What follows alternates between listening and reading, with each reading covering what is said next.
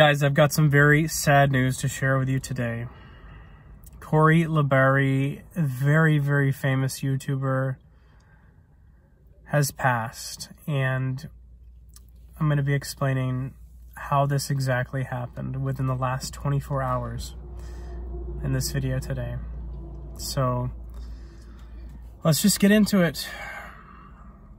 YouTube prankster Corey Barrie was phenomenal. He teamed up with the likes of, who's that famous YouTuber that we met in the airport? David Dobrik? Yeah, David Dobrik. He did a video with David Dobrik a couple years ago giving away a Tesla. 339,000 subscribers. He was extremely popular, extremely loved. And yesterday was actually his birthday. He put out a video yesterday on his channel saying that he would delete the video within 24 hours, calling out other YouTubers, also announcing that he was going to be streaming on Twitch. Very eerie because he's never going to be able to delete that video now. And I feel so bad for his friends, his family, and his fans.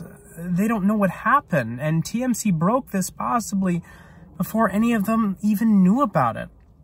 Just like TMZ broke the story when, what was the famous basketball player that died in the helicopter crash? Kobe Bryant died.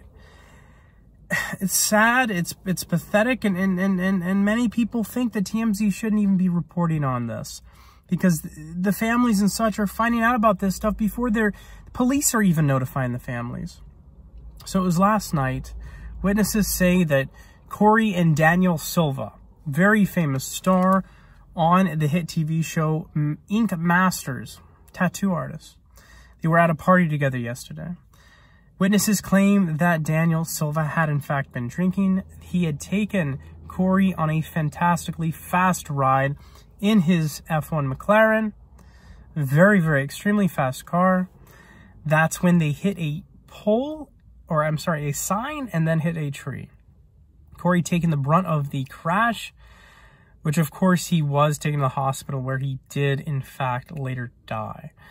Daniel Silva did not face life-threatening injuries. However, he was in fact injured. I don't know the extent of the injuries, however, though. He is supposed to be arrested for MURDER, believe it or not, or HOMICIDE. We will be keeping you guys up to date on this channel. I'm really sorry to report such a sad story. I just had to let you guys know. I was a huge fan of Corey and his pranks, and I'm extremely sad to see that he's gone now. Let me know down below your favorite memories of Corey, and thank you so much for watching.